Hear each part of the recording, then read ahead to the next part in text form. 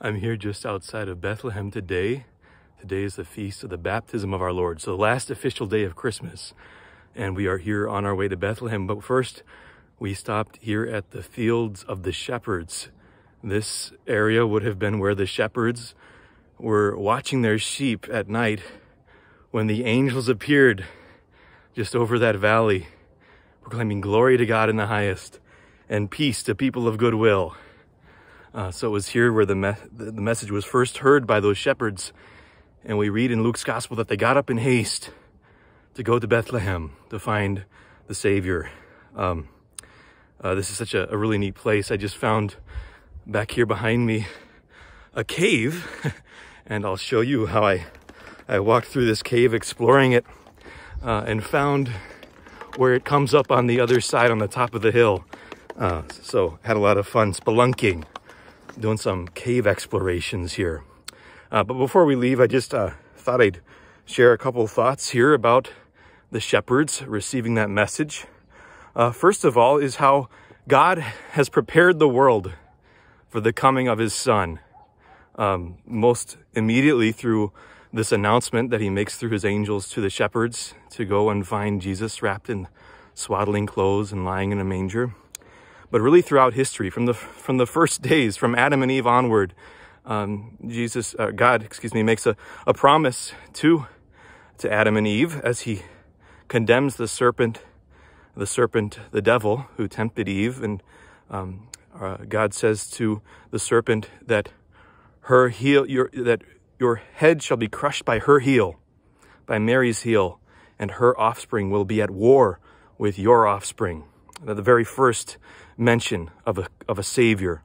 And then how God prepares a whole nation, a people set apart, the nation of Israel, the Jewish people, prepares them through the prophets and through the law to receive him at his coming. And then finally, how he prepares the shepherds here, how he announces the good news through his angels.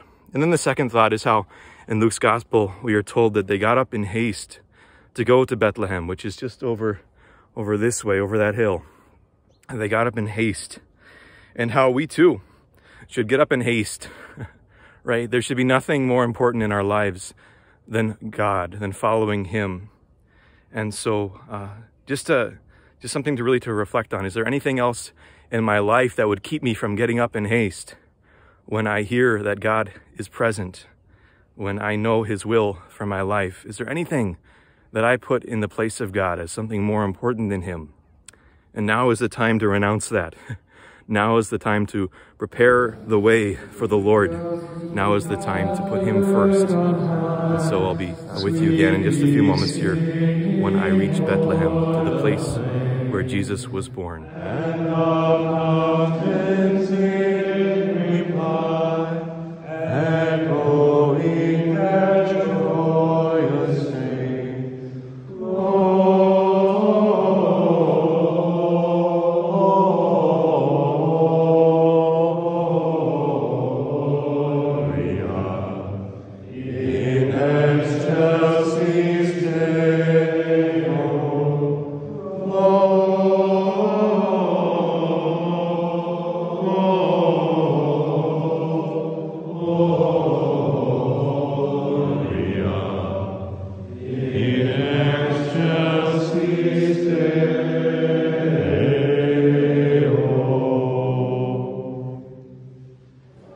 I'm here outside the Church of the Nativity in Bethlehem. This is where Jesus was born.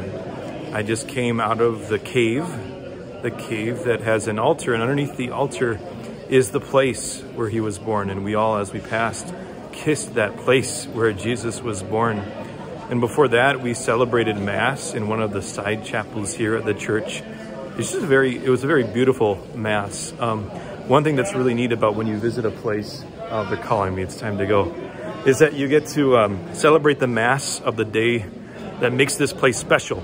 So of course here, what makes this place special is Christmas, that this is where Jesus was born. So we celebrated the Mass of Christmas morning here, even though it's a couple weeks after Christmas, we celebrated the Christmas Mass.